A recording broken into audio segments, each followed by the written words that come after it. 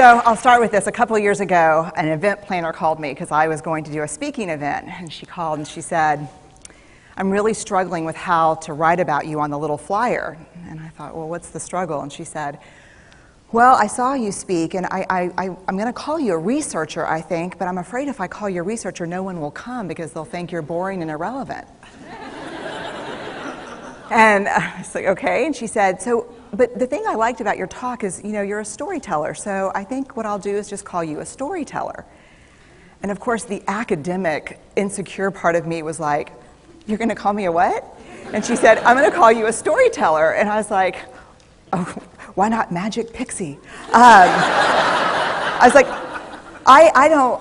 let me think about this for a second. And so I tried to call deep on my courage, and I thought, I am a storyteller. I'm a qualitative researcher. I collect stories. That's what I do. And maybe stories are just data with a soul, and maybe I'm just a storyteller. So I said, you know what? Why don't you just say I'm a researcher storyteller? And she went, there's no such thing. So I'm a researcher storyteller.